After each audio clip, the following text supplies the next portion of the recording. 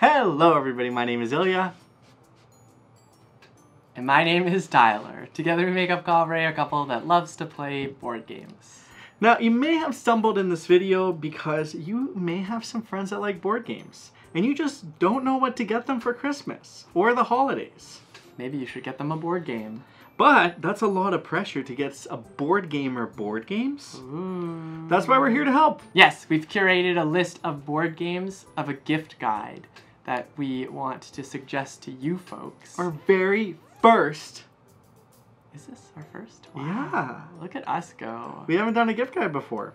But here are just some categories, some games that we wanted to chat about and recommend for the holiday season.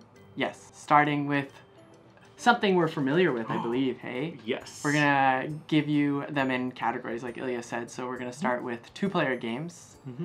A nod to our two-player month. Exactly. Now for our two-player category, we're gonna do two recommendations and we thought we'd take one each. How fitting. Do you want to start? Players. Or do you want me to start? You start. So my recommendation is Splendor Duel. So this one is designed by Mark Andre and Bruno Cathala and is published by Space Cowboys. This is a two-player version of the original, the classic Splendor. Yes. What you'll do in this game is you'll essentially take some gems to create more gems, to take more gems, to create more gems. So it's a nice cascading effect. It has that really crunchy, not necessarily crunchy, but that really layer up. Yeah, it's like an engine builder, and then you've got like layers and layers that you can build up to, because at the very beginning you'll only be able to access a certain number based on how many resources you have. You'll build those resources up and further your engine to be able to get more better things. So it gets really exciting. It always seems to be a crunch with this game because the win conditions that exist, in the game, it's basically first to get to one of them, and then that's it.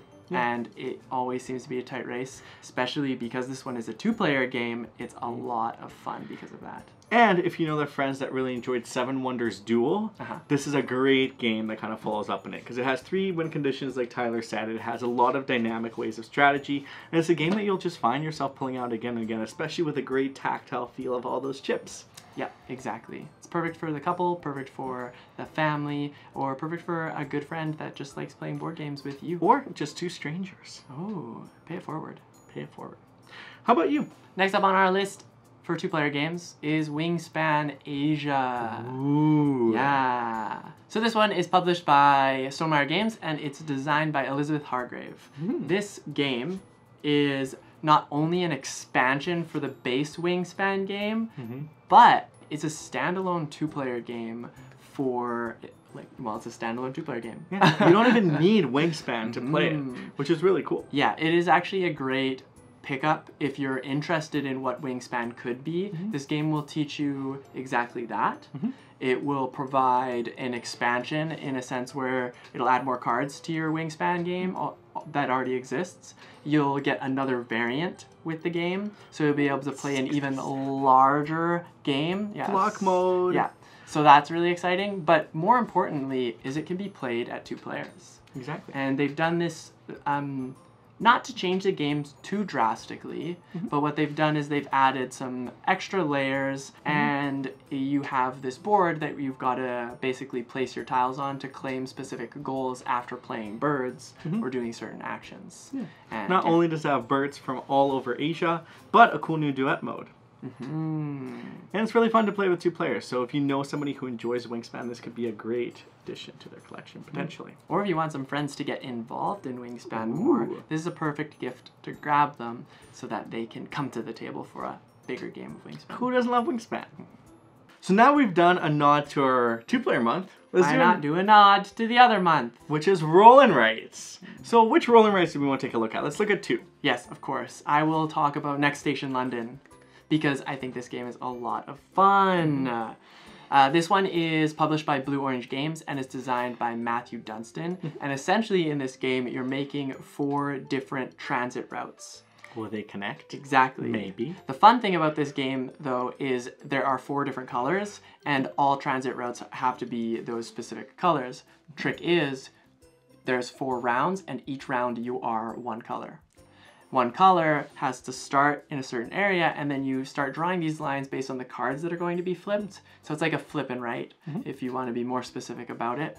And you'll flip these cards, draw from your space to the next shape, and hopefully you won't get too messy, because you want to be able to make sure that you can score the most points with every single transit line that you will be building throughout the game. How good are you really at transit planning? My favorite part about this game is that it's almost funny. When you open it, everyone always gravitates and be like, I want to be purple. But you'll be purple for only one round, and then you'll have to pass it forward. So there's no association of colors, but it happens every time we share this game, and I think it just cracks me up. So if you want an inside joke with a game as well, this could be it. And the reason why I'm suggesting this one is because it's relatively newer, and of course it's pretty simple to learn, simple to teach. It's got that roll and write vibe that'll give you a bit of crunch. There's some nice little combos that you can get going with it, and it can branch out into a more complicated game because they've got extra goals and that you can keep in mind, or personal achievements that you can go for. It's fun. My recommendation for the roll and write genre is Delicious. So this one's designed by Eduardo Baraf and Steve Finn, and it's published by Pencil First Games. Now, here during the holiday season, it's quite cold. Very cold. So why not enjoy some gardening, enjoy some planting some fruits and vegetables all together. And what a better way to do this than a flip and write, where you get to see the beautiful vegetables and fruit before your eyes and plant them in a little shoe, and you have the opportunity to also color in your sheets as well and be creative around and draw the vegetables and fruits. There's a lot of layers in this game, but at the end of it all, it's a very simple set collection of various ways. So depending on what comes out, you just gotta use your deduction and your strategy, your brains to make the best out of some fruits and veggies. And each time, it's a joy. It's a great game to pull out. It's also played as Next Station London is, at all at the same time. So you'll flip cards and everyone's going to make the decision. So everyone's involved, and it can accommodate for a very high player count, because you can essentially play with as many people as you want. This one, that's my favorite part about the game, is there can be so many players that are involved in it. All they need is a pencil and a piece of paper that is matching. And that's our roll and write category.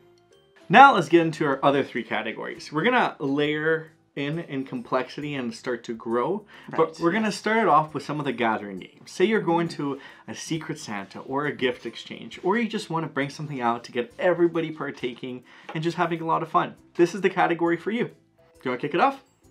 Yes, I'll start with Green Team Wins. And Green Team Wins is designed by Nathan Thornton and is published by 25th Century Games. And essentially what you're going to try to do in this game is stay on the green team. Because they win. Yeah, exactly. How obvious. But the best part about this game is the quick pace of the answers that you'll be giving. It's a great way to get to kind of have like conflict with one another. Maybe sometimes, maybe you'll be like cheering each other on because you're all saying the same things. But basically what happens in this game is there are 3 types of questions. You'll go through these questions and you'll have this little whiteboard that you'll write your answers on, and you'll compare them at the end of the turn with everybody that is playing. You want to be in the majority, because if you're in the majority, you'll stay on the green team or move to the green team. From the orange team, suckers. And those will gain you points. And you want to have the most points at the end of the game, because that will make you the ultimate green winner. The green winner? Yeah, because green team wins. Greeny means new. You'll be the new winner. Greenhorn. Because you have the ability to get to know other people around you. And it's more silly. It's more for fun. You may disagree on the cereal that everybody loves, but maybe everyone fills in the blank with the exact same. Maybe it's baby blank, and then everyone puts baby pig, because that's what everyone thought of. And it's cool to be on the same wavelength with the rest of your green team members. Yes, that is true. But speaking of games that are cooperative and provide a way to get you to know your friends a little bit better, we have the next game. Which is? Fun Facts. Now, Fun Facts is designed by Casper Lapp and is published by Repost Production. And this game is so clever. You're essentially working together to answer questions in ascending order. So you'll have these little arrows, which you'll put your name on. And then there'll be a question that says, from 0 to 100, how scared are you of the dark? And then you'll write down your answer. And then you'll take turns placing your arrow in a way that you think will make it so all the people is ascending. So I know Tyler's terrified of the dark. I'm going to go below him. Am I? Are you? Am I? We don't know. But then everyone reveals their answers, and then you'll get points based on if all the numbers are ascending. So it's really clever. I feel like every question you get a little story. Like, how many different houses have you lived in, or places did you live in? Are you afraid of spiders? Yes. How many times can you say she sells cheese? I can only say it once. I tried twice. You didn't succeed. I did not. So there's moments of laughs, there's moments of stories, there's moments of really bonding, and that's why it's a great game to really bring out to a group or a gathering. And I think these two games go perfectly in this category, and the reason we're suggesting them is because A, they're a bit newer, and B, they provide this new familiar take on things that we've seen before through herd mentality, through Just One, through those types of party games that we're already familiar with. And these just elevate and provide a new experience that hopefully you'll enjoy. Now, last but certainly not least for this category, we're going to talk about... Third one. Ready, Set, Bet. Wow. Ready, Set, Bet is designed by John D. Clare and is published by AEG. And essentially, this game is about horse racing. The best part about this game, I'll keep this quick, maybe I won't, who knows. But the best part about this game is that you can actually have an individual take the role of the roller and the caller. So they'll be rolling the dice and moving up your horses as you go. And you can toss your bets on during this whole time until I believe 3 horses reach past the one of the lines. It's the first line that they'll cross. It's not the finish line. There's still a race left, and you have to stop your bets there. And it's just wild, chaotic, full of energy. There's a lot of betting going on. It feels like a real-time show that you're almost attending, especially if you have a good caller. So would recommend. And there's also an app that you can use instead if everyone wants to partake. Yes. But this really is, if you're looking for a game that really gets the energy going, this game is energy. You're going to have people shouting, you're going to have people laughing. There's going to be bets made last second. Will they be successful? We don't know. And of course, there'll be big moments because there'll be upsets. Exactly. A horse you think was going to win, who's been in the lead this whole time, all of a sudden, odds are not in your favor anymore. And they are tanking it. Yeah. How will it look? We don't know. We don't know. So those are our 3 for the gathering category. So now let's dive into the family category. Say you want a little bit something more intimate, but you want a game that will bring out the best in everybody, where you can compete and potentially have a cozy setting. Yeah, some of these games are, we would call them, I think, like medium lightweight games, and we'll get right into it with number 1. I want to talk about Fife. Fife is designed by Koch, and it's published by Pegasus Spiel. This game is set in a exotic vacation spot, kind of like Hawaii, and it looks absolutely beautiful. So during the Christmas holidays, maybe you want to get away in a different kind of way. This game want to feel warm and cozy. Exactly. And hot. Exactly. So this game is probably the one that you're going to want to be looking for. I will compare this one to Calico if as a quick reference. But this game is essentially you're building a grid of tokens, and each line or column, row, and diagonal will have goals that you can actually place yourself and manipulate through the game depending on what's drawn through the token bag. But you'll place a token, either place a goal, or optionally place a goal, and work towards those goals to score yourself the most points, complete those goals the fastest, and really grind and crunch hoping you get the right tokens, because it can get a little stressful right at the tail end of this game. Yeah, at the end of this game, you're going to make decisions where you have to pick the worst of 2 evils. You'll either sacrifice this goal or this goal. What will you do? What will the next token that comes out be? But it's really cool too, because there's 5 colors, there's 5 symbols, and there's combination of each of them. Exactly. So sometimes you draw the perfect token, and then everyone celebrates, and that's really exciting. But because you set out your own goals, you really shape the game the way you want it to be, which in my head is always really fun. Yeah, and you can be like super bold and do all the crazy goals that are like worth the higher amounts of points, or you can like stay the course and do the ones that are right in the middle to make sure that you can actually complete them, because the higher risk taker points, or strategy kind of calm. There's a lot of ways to approach this game, which makes it really fun. Yes, exactly.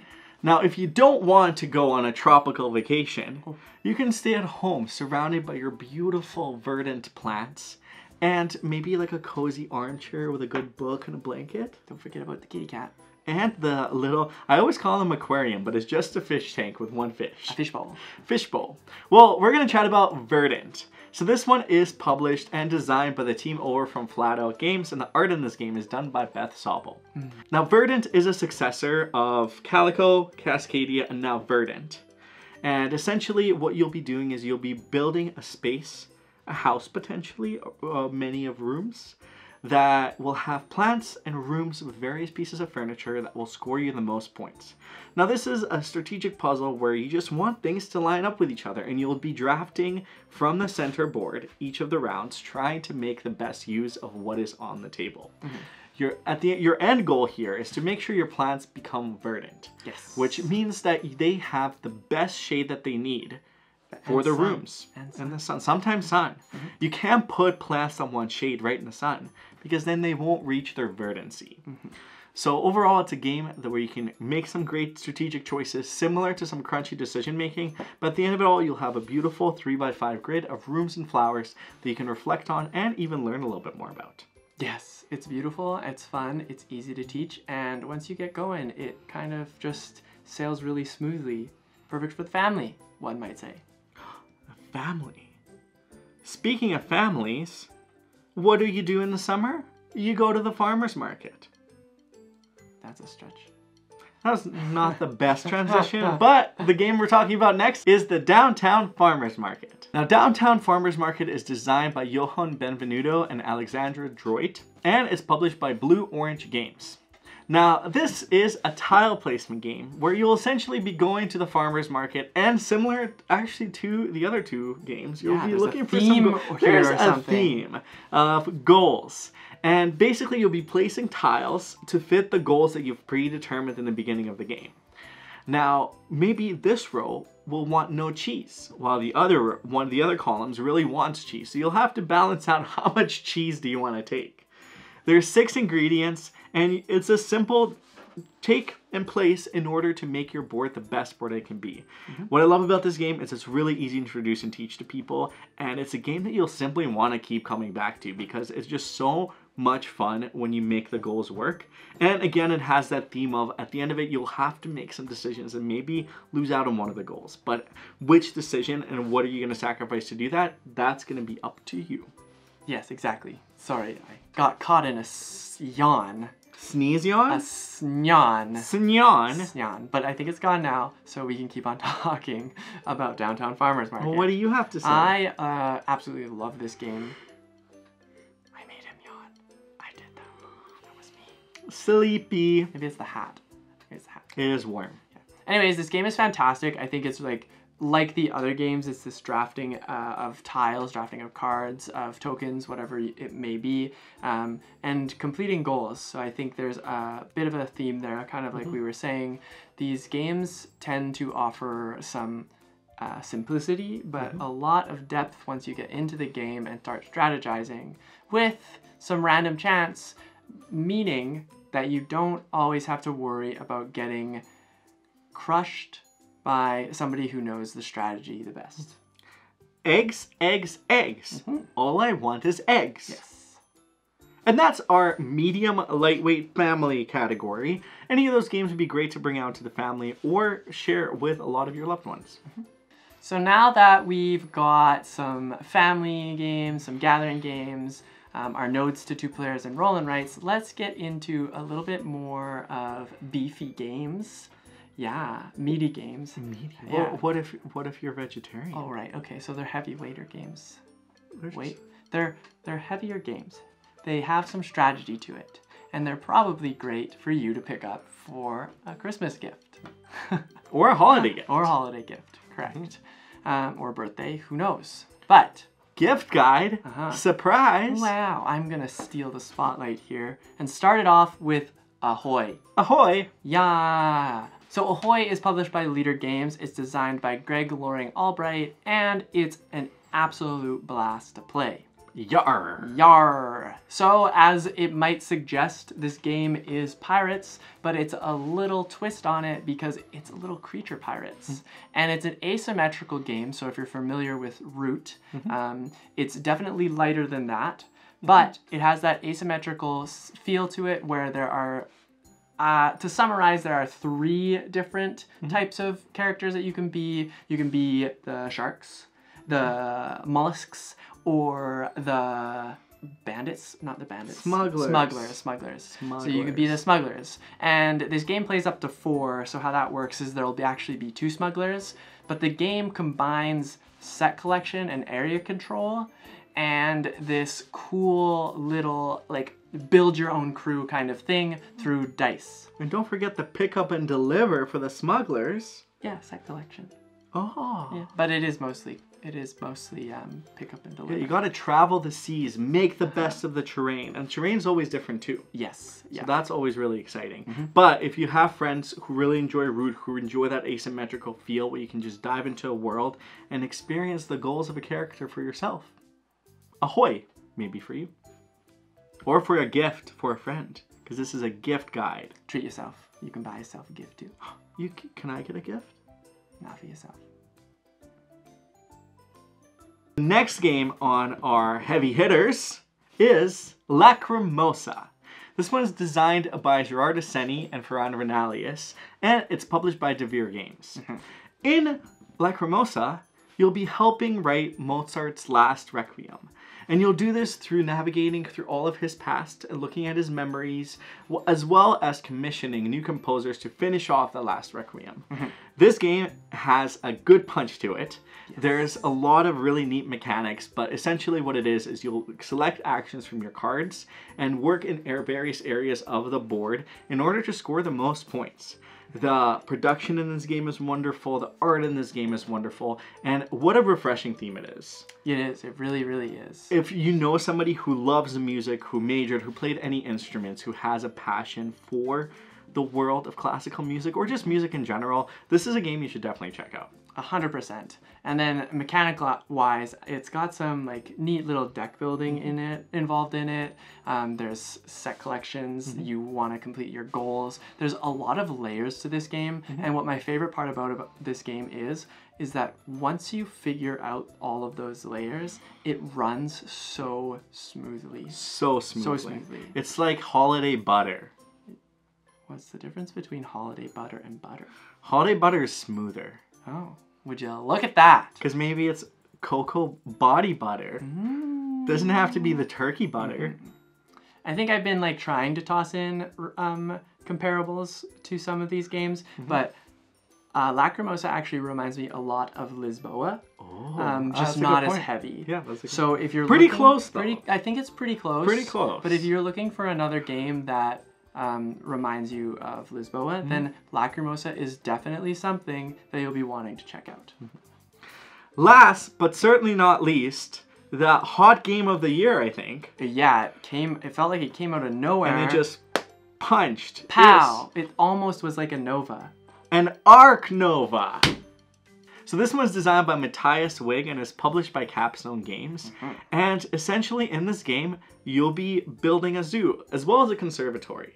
So it's a more ethical zoo. Yeah, you're balancing the conservation and your business. So it's this neat little give and take, but you do this through building your zoo, your enclosures, putting animals inside them, and basically just working through a lot of the different action sequences that are there, upgrading anything that comes your way when you're allowed to, and making sure that you can score yourself a lot of points through it a lot of different ways. If your friends really enjoy Terraforming Mars, or this game really is similar to it because there's so many different cards, and the games are really driven by the cards. So the cards that you draw and the cards that you play will create limitless combinations, which will potentially lead you to success, or maybe not. Yes. This is a game that's also quite long, especially if you're learning it for the first time or playing at a higher player count. It can be a 2 to 4 hour game. Yes. Yep. But that's the fun in it. And because it's those two scoreboards too, you'll be moving your way from one side of the board and the other side of the board, and kind of trying to make your paths cross over. So you want to try to have the biggest difference, biggest positive difference, which is always a lot of fun. It's always cool to strategize, but it does get really tight at the end. And I think kind of like Lacrimosa, this game, once you figure out the actions that you're allowed to take, it flows very smoothly and the game becomes a lot quicker. So if you're looking for another meaty game, not because of the animals, but if you're if you're looking for a game that's got a lot of animals in it, then this is the one for you. And there's an expansion coming by later in the next year that looks at the aquatic animals, because Tyler's been missing his otters. I have been. And that is our gift guide. Holy moly, that's a lot of games. Now for our question of the day, it is, what board games are you going to get as gifts? We will not tell anybody. So you can just tell us and we'll be like, amazing, and hype you up. Because that's always exciting. Hype. But we won't tell anybody. Or you know what would be better, to not ruin the surprise for the people that may be watching these videos. It won't be ruined. Just tell us the games that you're looking forward to getting over the holidays. Or even just like playing over the holidays. That's a good idea, because then someone can see and be like, Emily really wants Lacrimosa now. Did someone say gift exchange? Boom! Boom. Well, thank you so much for watching. If you enjoyed this type of content, let us know in the comments down below. Give us a thumbs up. Do all the beautiful YouTube things that you can do. And we hope you enjoy your December. We hope you have happy holidays. Exactly. But you'll see more of us, I'm sure. We will see you in the next one. Bye.